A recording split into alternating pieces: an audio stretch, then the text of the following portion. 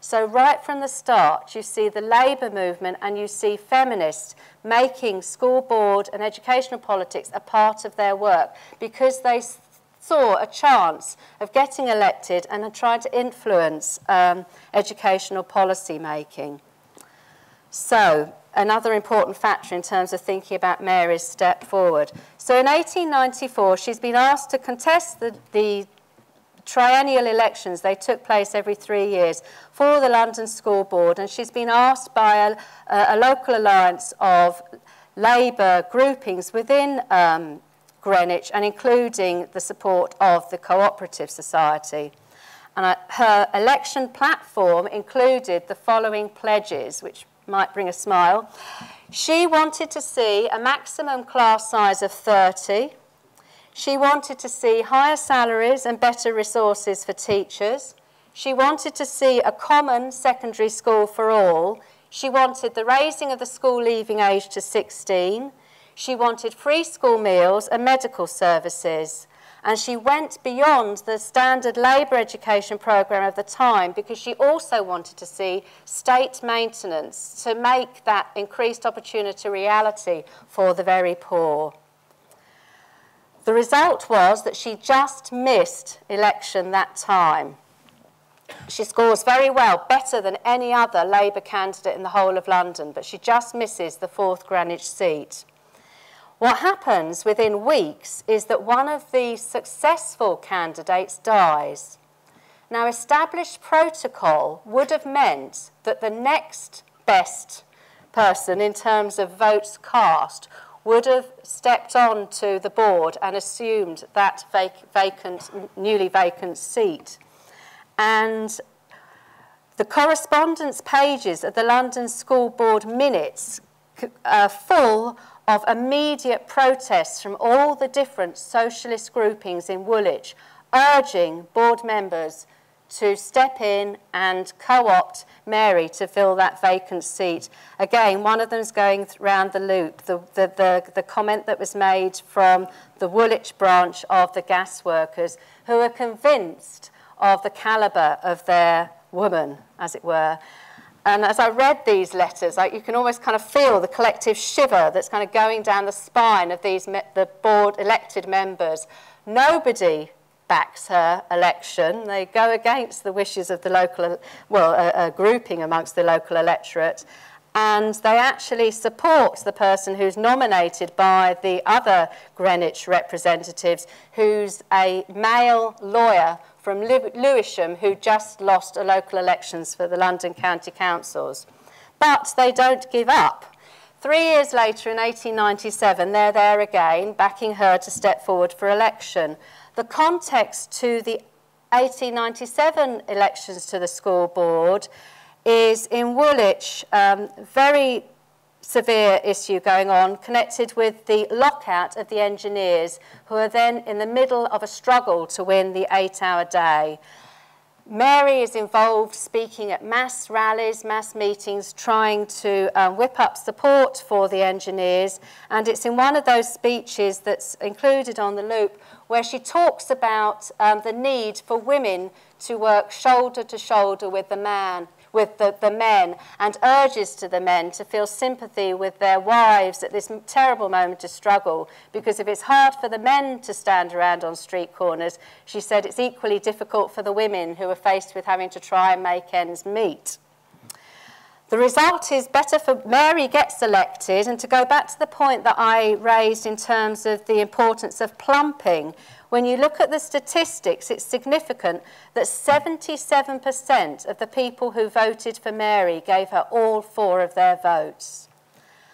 So she gets elected. She goes on to make the speech that I began by referring to when I said that it sent a shiver down my spine when she's talking and campaigning for free school meals. But the engineers are less fortunate. They lose their struggle and have to accept defeat in January 1898.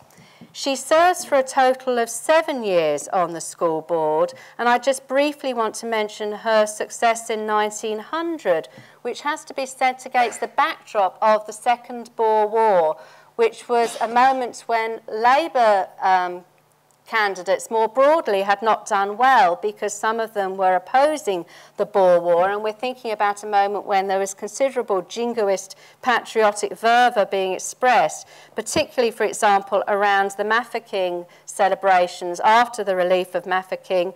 And when I talked to Mary's grandson in the late 1890s, one of the memories that he shared with me was of, through a family story, he'd heard that her windows were actually smashed on that evening because she opposed the Boer War. She'd also proposed the teaching of peace studies within the forum of the board. But nevertheless, against that backdrop, and remembering that this is in a town dominated by the arsenal, that she actually increases her vote share. So it's a remarkable achievement given that backdrop.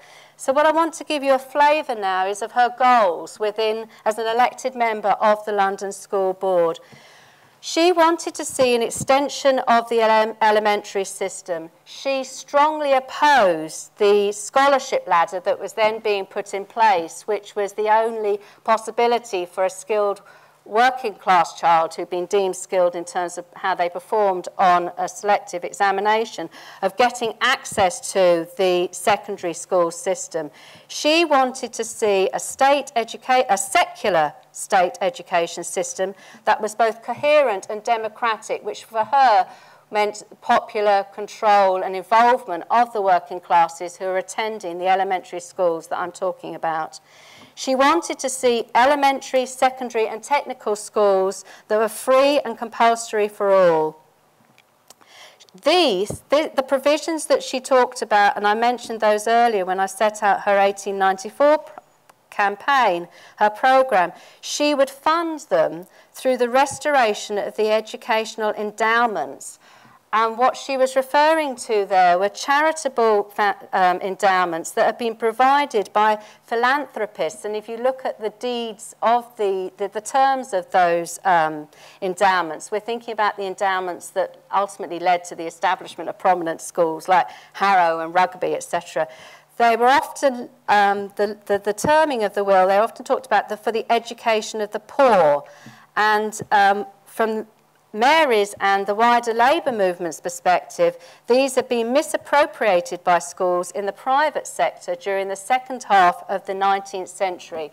And they wanted to see a reallocation of those endowments that they would use to fund the kinds of policies that I've outlined to you. So she's arguing the case for these initiatives as an elected member. She also opposes the use of corporal punishment, and during the debate on that issue, she actually takes in some physical aids, if you like, to support her case. And again, there's a cartoon that's going around on the loop. She actually took in to the boardroom at the debate a besom broom that she said was being used in the industrial schools at the time. And the one she was talking about was Highbury Industrial School. These were schools to which they sent, well, Highbury was for boys. There were more of these institutions for boys than there were for girls. But these were schools to which were sent persistent truants. And in the case of the industrial schools, truants who combined, individuals who combined their truancy with some form of what had been deemed to be criminal behaviour. And they were, you know, we would be talking about and describing a harsh regime. And she and others wanted to abolish the use of corporal punishment both there and in the schools. Now, in the 1890s, already the power structures of the school board system are coming under increasing pressure from the Anglican Church and weaker private secondary schools who are concerned at the competition to the schools they owned and ran, the competition that they see as coming from the stronger board schools at the time, particularly those that would be described as higher grade schools that were providing work for older children within the elementary system. And with the election of a Conservative government in 1895 and in 1900, it looks very likely that policy change is going to take place. So it's against that backdrop, a concern to save the school board system and prevent its destruction, that she organises the National Labour Education League, which was the closest thing to a Labour education policy, programme or policy then in existence. What she wants to ensure is that the Labour Party has a unified position of opposition to prospective legislation, and she wants to preserve the school board system. And the Labour Party actually was divided on the issue, extremely complicated, but one of the issues, one of the groupings that's going around on your loop would be the Fabian Society, and the Fabian Society was split down the middle on the whole question. Some of her within both the Fabians and the wider movement were in support of the kind of scholarship ladder which she virulently opposed, but she wanted to try and have a unified position, not just articulated around a negative policy of opposition, but a constructive vision of what a state education system might look like, along the lines that I've just described.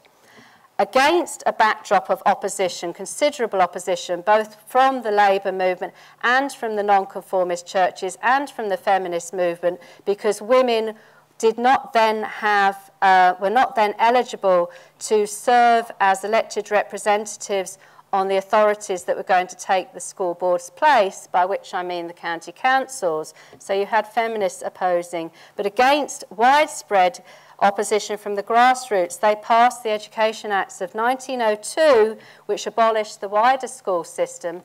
London got a stay of execution, but the following year, 1903, the London School Board was abolished, and Mary no longer served, that's the end of her position as an elective representative. One of the things that the feminist movement won was a compromise whereby women were allowed to serve as co-opted members in the wake of the abolition of the school boards, co-opted members of the education committees of county councils, and the London Trades Council try and secure Mary's nomination, but again, nobody backs it. So Mary is not amongst the 5 women included on the Education Committee of the London County Council. Outside of school board work then, I'm now going to move on to my 5th section and give you a sense of her as a socialist campaigner. There are a number of points about her personal life that I need to mention at this point. One of which was that she'd been widowed in 1900, but there is no indication of a legacy of any kind. And in fact, particularly towards the latter part of her life, she lives in somewhat impoverished situation. But the Adamses family, her husband's family, step in and pay for her son's education. And her son actually goes to school and is educated at a progressive fee-paying school of the time, about which I could explore in more detail, because there's contradictions here between what she does in private and her public life, and I do talk about this in more detail in the book, but I'm not going to have the time to be able to do that now.